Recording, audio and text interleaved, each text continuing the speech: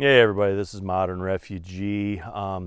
The old timers would always say where the birch grows, the soil is thin. So they would use the birch trees as a indicator on how well the soil was if they were going to work some piece of land up for their farm. The birch always grows in thin, sandy soil from my experience in this part of Michigan where we are here. But the birch is also a highly medicinal tree. There's a bunch of different medicines that can be made from the birch tree. And I'm going to take you guys back to my place and show you how to make one of these birch medicines. And I'm going to find a down tree here because I don't want to take anything from a live tree. So I'm going to find a birch tree around here, and we're going to take some bark off that birch tree to take back and make some medicine.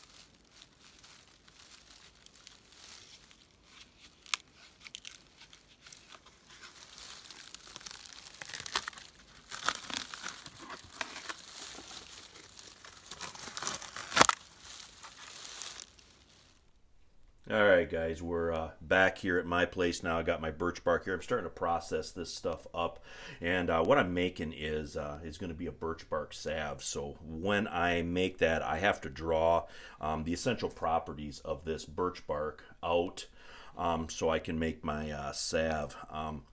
Birch bark was a highly medicinal plant back in the day, still is, but a lot of knowledge has been forgotten on this stuff.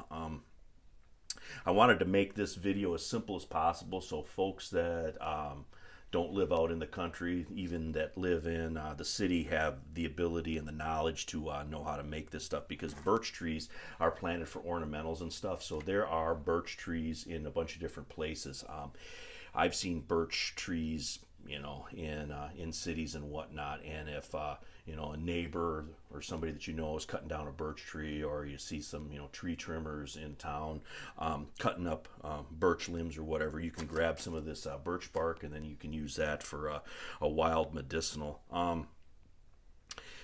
The thing that I remember, I guess, birch bark salve being used for is creaky joints, and the creaky joints and rheumatism, arthritis. That's what I really remember this salve being made for. And of course, Native Americans, they would use bear grease, and I've seen some really effective native ointments that are highly guarded secrets that were made with bear grease. And of course, we don't have, most people don't have access to bear grease, including myself. So they use different kinds of oils to draw these compounds out. Olive oil. I like using sunflower oil because sunflower oil is very high in vitamin E. So sunflower oil is good for making these birch bark and different types of herbal salves and whatnot. And this is a tincture here that I made with birch bark about a year ago. And tinctures are good for a lot of stuff, but I find that tinctures are more difficult to make with salves, that oils work better because they don't incorporate as well. You still can incorporate these tinctures into salves, but it's more difficult. I want this to be simple for folks to understand. So Going to need a little oil here, and of course you're going to need some beeswax. Beeswax kind of solidifies the salve when you're making it, so it got to have some beeswax. A package of beeswax like this lasts a long time because sometimes you don't need a lot of beeswax when you're making salves and ointments. The more beeswax you put in, of course, the more firmer the ointment is. You're going to need a pan, and you're going to need a jar like this right here, and this is a mason jar, because what we're going to do is we're going to take this birch bark and we're going to put it in this jar. We're going to fill it up with oil, and then what we're going to do is we're going to put it in this pot just like that, and we're going to fill that up with water, and we're going to turn that on very, very low heat so that can basically draw out the oils and all the beneficial properties of the birch bark out into that oil, and then we're going to use that oil to make our salve with. You're going to let this go quite a while. I'm going to let this go all day, maybe even part of the day tomorrow. I'm just going to turn it on real low, check it from time to time so it can draw all that good stuff out of the bark here. Now, to process this bark, all I do is you're going to take a strip of the bark like this right here. I've seen different ways that people process this bark. I've seen people grate it, chop it up real fine. I've seen big old box graters, but that's kind of a knuckle buster, so I don't want to do that. But basically, all I do is I take the really good sections of bark, and I'm going to strip off like so, and then I'm going to cut into smaller pieces, basically like that. The more surface area, the more the good stuff is going to be drawn out of this birch bark. So I'm going to process the rest of this here. I'm going to get it into my jars. Of course, if there's any scrap or anything left over, it's birch bark. It's a very good fire starting material. So save all that, add that back into either your fire kit or on your kindling pile, whatever, so nothing goes to waste and you use all of this stuff. But anyway, I'm going to get the rest of this processed up here. I'm going to get it in the jar. I'm going to get this covered with my sunflower oil, and then we're going to start heating this up to draw out the good stuff out of this birch bark so we can make our birch bark salve. Alright, I got my birch bark in my mason jar here. You can see about how much I got in here. Now I'm going to fill that up with oil up to about here, and then it's going to go into the pot, and then I'm going to put water around it so it can be heated and it can steep out the good stuff out of the birch bark into the oil. So I'm going to place that in my pot there, and now I'm going to just pour my sunflower oil into it until it's just about covered.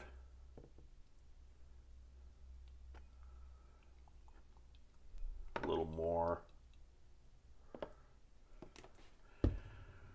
Now I'm going to get my lid on here, and I'm going to get some water on this, and I'm going to start to heat this up on a really, really low heat, and then we're just going to let it go and do its thing.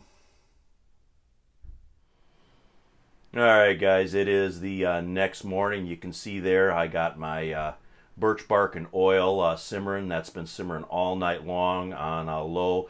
The oil is darkened up a little bit, and it's starting to take the aroma of the bark, so it's good to go now to mix our salve. I got my old salve container right there. I'm going to refill it because I mix this in small batches, and then I put that into my large holding container. I also got a small tin back there that I'm going to use just for one that's I guess portable to take along with me. And I got a small amount of beeswax there in that half-pint jar, and we're going to start melting that. I'm going to turn the camera around here. I'm going to show you exactly how I'm doing this.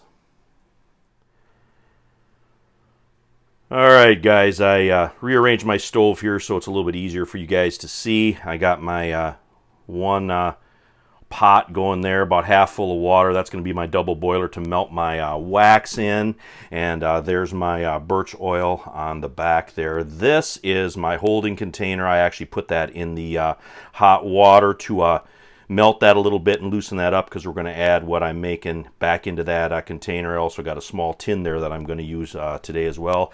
This is my pelleted beeswax. I've got about 1/3 of a cup in here. Now, One thing about this pelleted beeswax is there's a lot of airspace in it. So a third of a cup isn't necessarily a third of a cup. And as a general rule for these salves, it's about 1 part beeswax to 3 parts oil when you're making it. And then you can adjust it with a little bit more oil depending on how loose you want your salve to be. So I'm going to actually set this in here now and let the beeswax start to melt. This, I guess, technique here with the oil and the beeswax, this can be used for different salves as well. It can be used for like a herbal salve. If you have a broadleaf plantain or plantain in your area, you could do the same thing with that. Another thing this time of year, being spring, is dandelions. You can make a really good dandelion salve, which is actually really good for like cracked hands and stuff. You just make it the same way. You put the dandelions in the oil and you turn the heat on low.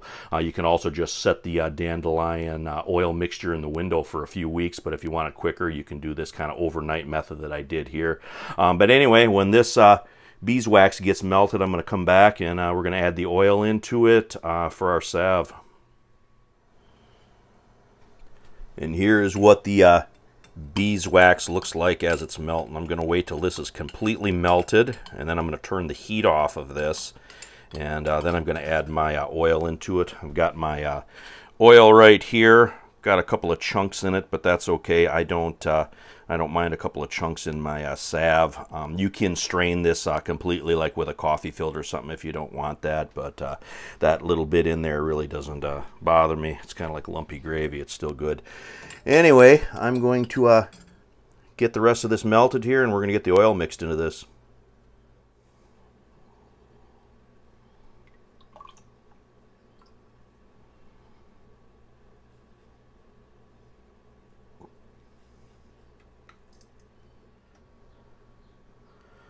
All right, I have thoroughly stirred and incorporated the oil into the beeswax.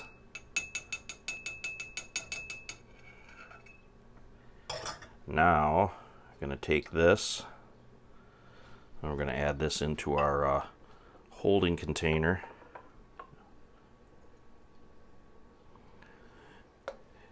And we're going to do another batch, and then we're going to kind of check it for consistency. If we need to add a little more oil into it, we're going to add a little bit more oil into it. Like I said, the beeswax is kind of mostly air when you measure it, so I did a full 1/3 of a cup of oil, and I did a 1/3 of a cup of the beeswax, but that's probably a little bit less than that. So we're just going to kind of check it, and we're going to go from there to get the consistency right. Alright, I got my second batch stirred up. Got this old tin here that I scavenged from something, and now all we're going to do is we're going to pour our salve into the tin, and we're going to let that set up. And when it's set up, I'm going to show you what the consistency of it is, and we'll do a little bit of a wrap-up.